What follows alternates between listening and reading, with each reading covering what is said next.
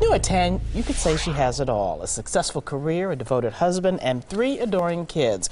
Well, I sat down with the CEO of Froedtert and the Medical College of Wisconsin, and she has advice for future executives and tells me her success would be impossible without one key decision.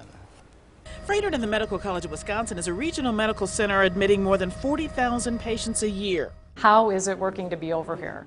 At the helm of this mega health system, an unassuming professional, 52-year-old Cathy Jacobson is president and CEO of Froedtert Health. She worked her way up. I like to tell folks that my first job in a hospital was washing dishes in the kitchen. And that early job was great preparation for a young lady from a working class background. I'm one of the first people in my generation in my family to go to college. It began when Cathy earned a degree in accounting. Did you ever think you would be the CEO of a major regional medical center? Never. No, I never thought I would end up back working in hospitals or healthcare at all. Today, the CEO spends time inspiring the younger generation. Here, she's speaking to the young professional group Fuel. But this CPA had to grow into this role. In high school, she was more of an introvert. It was absolutely not the person who was the center of attention or the person who lit up the room. You know, I have middle sisters who are more like that, you know, than I am. But Cathy was always strong academically and focused on her strengths. Her advice for anyone struggling with self-doubt: find your talent and find your gift, because if you can find the thing that makes you confident, then you at least have your spot. Jacobson is still close to her parents. She calls them her personal heroes. My dad was always the one at those who has 4 daughters and never allowed us to have an excuse for being girls. And this mom of 3 admits her job would be impossible without her husband. He's been a stay-at-home dad for the past 13 years. That choice has allowed her to flourish. Because not everybody can have the opportunity to stay home like we've had.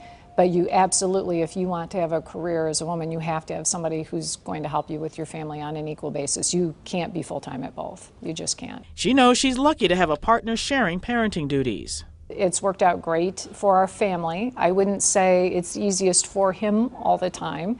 It's a great thing when you're a woman and you go part-time or you stay home with your kids because you're welcomed into a big network of moms.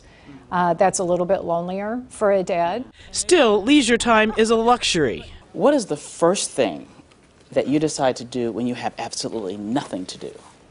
That happens about 3 times a year. But when it does, happen, I love to sit down and just read a book. What kind of music do you listen to? Rock music. I'd say I'm particularly attuned to 80s hard rock. And this mom is proud that her oldest daughter is even considering a career in business. They do grow up and do think you're smart after a while. Jacobson sits on more than a dozen boards, including the United Way of Greater Milwaukee. But despite her high-powered roles, Cathy Jacobson has one duty she cherishes the most. What do you want your kids to remember you by, Cathy? I want them to remember that I was just their mom. That's the absolute, to them, that's all that really matters, is that I was their mom. And she is pretty awesome. Jacobson is also proud one of her daughters is showing an interest in pursuing a business career just like dear old mom. So that is the highest compliment. Remarkable. Yeah.